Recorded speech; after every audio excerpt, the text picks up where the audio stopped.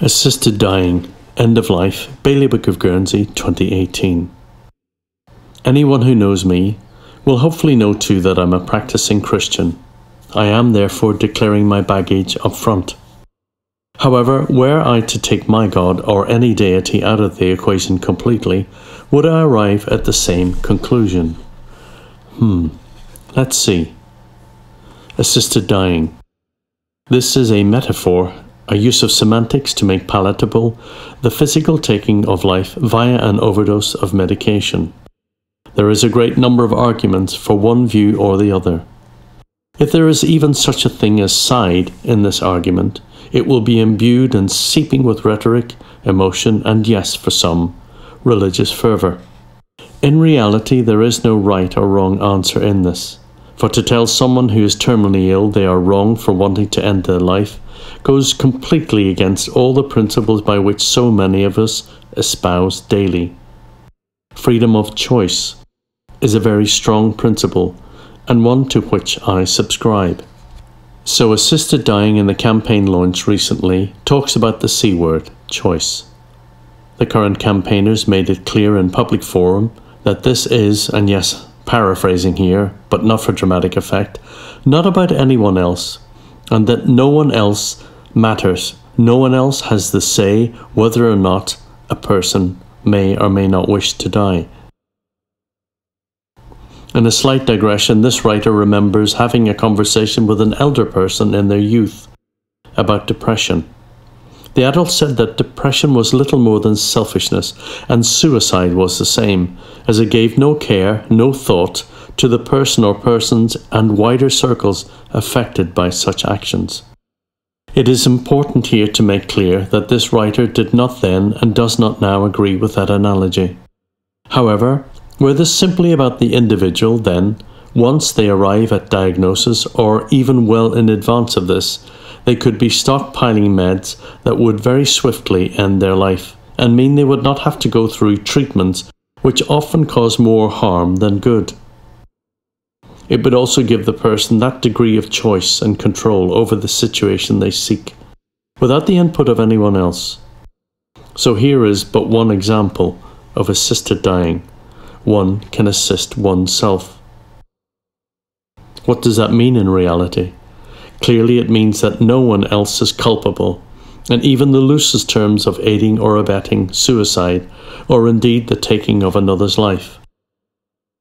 The taking of life, aka assisting a person to die by a lethal dose of meds. This word will be used only once here, as it too is imbued with so many varied connotations, and it would ruin any rational argument against assisted dying. Murder. There it is. The taking of life by one's own hand, whether violently or making life extinct, even with the agreement of the other person. To possibly a greater number, that is exactly what such an act is. Called mercy killing by some, but the termination of life by one's own hand, and being party to watching that person become life extinct because of one's actions, regardless if agreed upon in advance, regardless of how the concoction is made up, and regardless of how it is actually administered, the life of the dying person would be taken at the hand of another. The general consensus is it would be a given that a doctor would be the only one permitted. This goes against the fundamental principles of culture and society that 99% of us sign up to currently. We ended public and state hanging and death penalties for even the most heinous of crimes decades ago. Yet, here we have citizens advocating actively and campaigning for the taking of life by the hand of another. This same hand could be bringing new life into the world the very same day as administering a lethal dose to end a person suffering from a dreadful disease.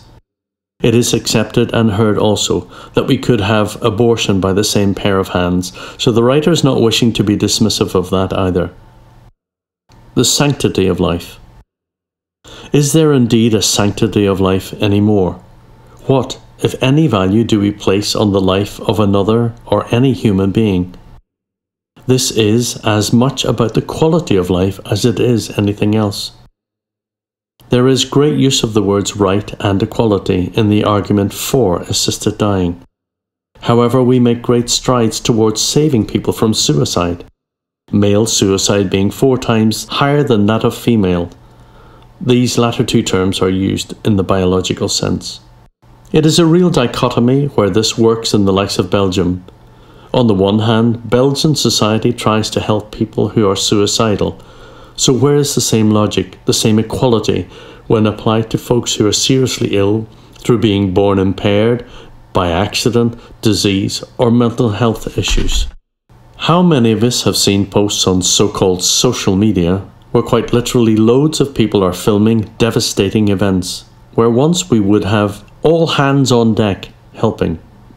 How many videos are there circulating showing the bludgeoning of animals and human beings, and people laughing openly and sharing the pride of their work, live streaming the events? The point here is parts of world society are shifting and diluting the value of life. Dignity and suffering. Watching anyone suffer in the throes of severe disease, physical or other, is one of the most difficult things any of us will ever face in our lifetime. Where is the dignity of having to be in agony day and night, with little or no respite from searing pain, loss of bodily functions, and palliative care that is simply no longer able to begin to address the intolerable thresholds of pain, and yes, suffering, as one approaches end of life because of disease or trauma? Again, there is great use of the word choice in the assisted dying argument. Choice can never impact or affect only the individual. It will affect everyone involved with the person. Where is the choice, the right, and the equality of the loved one? Any empathy has to be a shared emotion. Also, autonomy is actually a myth. It is non-existent. You do not believe this. Did you make your own bread today? Did you make the shoes in which you walk to work today? Did you generate your own electricity to make your coffee or tea today? It would not be unreasonable to assume that you did not. Therefore, no one is truly autonomous. No one has full equality. No one has full control over the choices they make, even on a day-to-day basis. The slippery slope. Nazis. Deputy Saint-Pierre dismissed both the relative and the slippery slope arguments, in that relatives do not and should not have any say or right in a person's choice to end their own life. As with all of this, as a topic for mature discussion, it is a very, very difficult area. How many of us have wished for just one more hour to share with a loved one, or indeed conversely wished a loved one would have 1 hour less of suffering? So yes, the writer recognizes the agonies of both views in this and at every level. However, to the point above. The mother of a severely impaired disabled child wrote to Hitler asking if she might have permission to euthanize her child as she perceived it, the child had no and would have no quality of life. Intrigued, Herr Hitler sent his own physician to investigate. The physician did a visit with the disabled child and gave the view that the mother was indeed correct. The child had no quality of life and that this would never improve. Thus began the spark that would soon set into motion both eugenics and Hitler's master plan to weed out from society those that would be of no or little use. He employed agricultural films to use as a metaphor for the weeding out of the weakest from society. First experiments carried out by Hitler's Nazi doctors were on disabled people. They may very well have been Jewish too, but they were first and foremost disabled people, therefore easy prey. He ordered the euthanizing of disabled people first. So this is real and tangible as a fear, rational or irrational in the 21st century. Before anyone jumps all over this point, this writer is not suggesting for a second that anyone proposing this requête and possible law is akin to that evil regime. However, it is an interesting point that when questioned, Miss Griffiths in open public forum stated that she had indeed been seeking to include Alzheimer's and dementia as part of the strategy towards assisted dying, and very eloquently described how she lost both her parents, one with cancer and one with Alzheimer's/dementia. So in effect, Miss Griffiths accidentally makes the point for this writer. In terms of terminally ill, it is a given that it is virtually impossible to give a 6 months prognosis. Also, what happens then when a child is born with severe impairments? We have already very late abortions when abnormalities or congenital defects are discovered and the fetus is then destroyed. Why are we effectively forcing people to give up organs when we are actively seeking, for whatever reason or reasons, to end the life of some in society? Should we not be saving massive resources and people from severe pain and suffering by simply terminating the processes by which they remain alive? Kidney dialysis, pulmonary diseases, self-inflicted diseases by smoking or drug addiction, and a host of other diseases and maladies, some of which are self-inflicted. Palliative care and quality of dying. Are these complete contradictions in terms? Palliative care is a vast subject on its own, and whilst one would never wish to assume to have any great knowledge of this amazing work and care in place at the end of life, it is not unreasonable to believe that much of the end-of-life suffering is as much about the perception of the amount of pain, indignity and distress that may occur during end-of-life processes. Loss of control being one of the greatest fears. The reality is, however, that pain management in the 21st century is extremely effective. This writer again calls for a scientific study of the use of cannabinoids.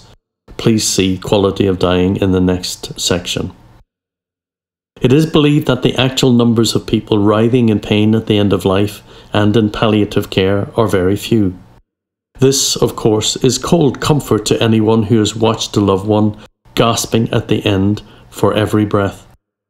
There is no denying either of the quality of care offered during the end of life in the Bailiwick, and yet government makes no contribution towards this end. It is the third sector yet again which has to pick up the tab and rely on residents' generosity to be able to run places like Layborg's Hospice.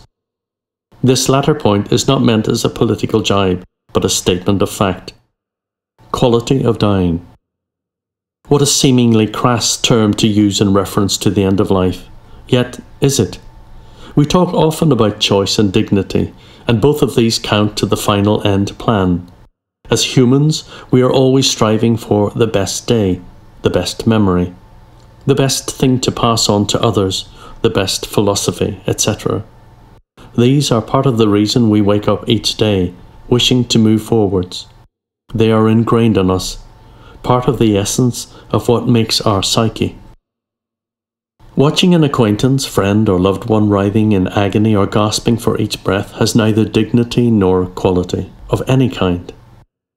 However, if we can get back to nature as opposed to Big Pharma's grasp on everything we do, then perhaps we can find a quality in death, and perhaps in some instances find cures or much more gentle management of what are usually termed as terminal diseases, like cancer, motor neuron, multiple sclerosis and dementia.